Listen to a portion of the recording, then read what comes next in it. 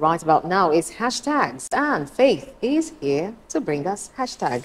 Hello, Faith. Hi, good morning. Good And I'm morning. here again, true. I am here to bring you trends from all over social media. Yes. I must say, you guys look so nice. Thank you. I like the vibes. The screen is very shiny. Oh, yeah.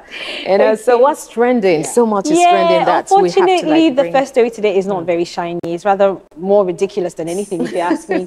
And we took the story yesterday, but between yesterday and today, or between yesterday and today, in a space of a few hours, it has really blown up to be an independent story. So we took it under all eyes on the judiciary yesterday, but today it is Bulkachuwa. Everybody is talking about Bulkachuwa amongst other things. Now, tweets addressing the famous Senator Bulkachuwa's video had garnered over 15,000 reactions as at noon yesterday. Senator Adamu Mohammed Bulkachuwa, representing Bauchi North Senatorial District, has revealed some of the most shocking information that he had influenced legislative procedures for his colleagues and party members by encroaching on his wife's office. Like we said yesterday, his wife, Zainab Bulkachuwa, is a retired justice of the appeal court who bowed out of the bench after clocking the statutory retirement age of 70 years for justices of the appeal court in 2020. Today we'll be taking a look at the video, so take a listen. My wife, whose freedom and independence I encroached upon while she was in office. And she has been very tolerant and accepted my encroachment and extended her help to my colleagues. Distinguished, please, I don't think this is a good idea going this direction. It's not a good idea. It's not a good idea, please. Let's take reactions first and then we'll come back to. Exactly. So the first person says, at Dr. Ahmad Lawan needs to be arrested too for interrupting a national confession that would usher in a better justice in judiciary. Why is DSS quiet? Why is the police quiet? Another person had this to say. He said, the rate these guys turned good to bad and bad to good is so disturbing. Somebody is confessing and you're telling him it's not a good idea. Like, how now? Another person says, why not allow him finish? And probably mention the names of his good friends that were helped by his wife through him. I think that would have been a very good idea. Another person said, Senate president was uncomfortable he was spilling the beans publicly. Nigerians got the message. Stopping him was in futility. And our final reaction in this story, this person says, have you heard of the saying, God works in mysterious ways? El-Rufai said his own. This man now said his own. All points to the fraudulent elections. Two things are involved. Either Peter Obi reclaims his mandate or Nigeria breaks into other countries. Okay, into tiny other countries. All right. All right, so we're moving on to another person doing some crime and facing some backlash. And our next story is in the United States of America. A group of people who are observing a special month in, the rest of the world. Let's go straight into it. Now, the White House has released a statement after public outcry against the indecent behavior of trans men and others hosted at the White House.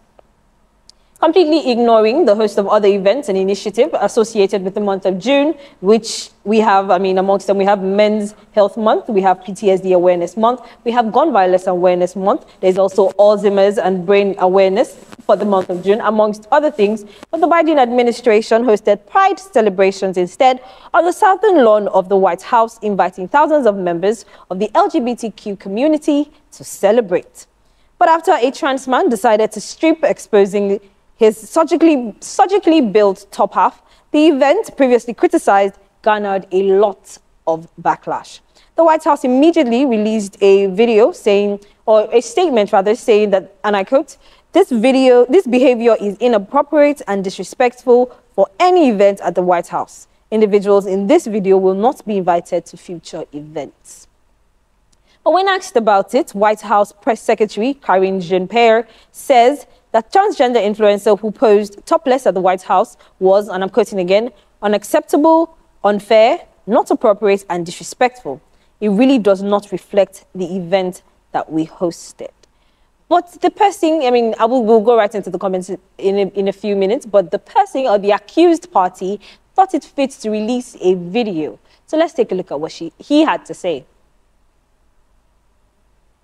It's recently come to my attention that conservatives are trying to use the video of me topless at the White House to try to call the community groomers, etc. And I would just like to say that, first of all, going topless in Washington, D.C. is legal.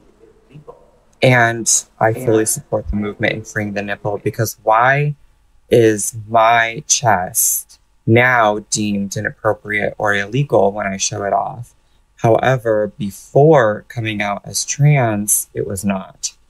All you're doing is affirming that I am a woman.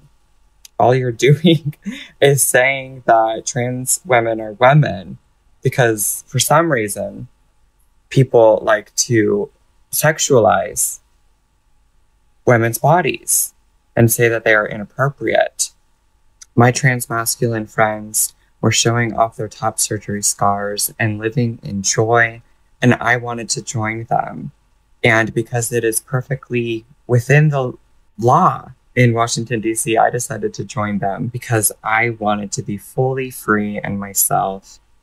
I had zero intention of trying to be vulgar or be profane in any way. I was simply living in joy, living my truth and existing in my... So let's look at the comments. Let's look at what people had to say in reaction to this video. So the first person says, and the person is cursing, he says, "We had a party at my house to glorify thieves, but shockingly, several items were stolen. This does not reflect the event we hosted." It is so simple. The next person says, "It absolutely does reflect the event. It's like they don't even know what they're celebrating. We all deserve an apology." Another person says, "Repulsive, shameful, embarrassing, humiliating. This is a disgrace to our nation and a disgrace to us. Topless trans people at the White House. What incredible representation for the world to see. And people in our community really wonder why anti-LGBT sentiment is growing. It's not difficult to understand." This person says, "Listen carefully.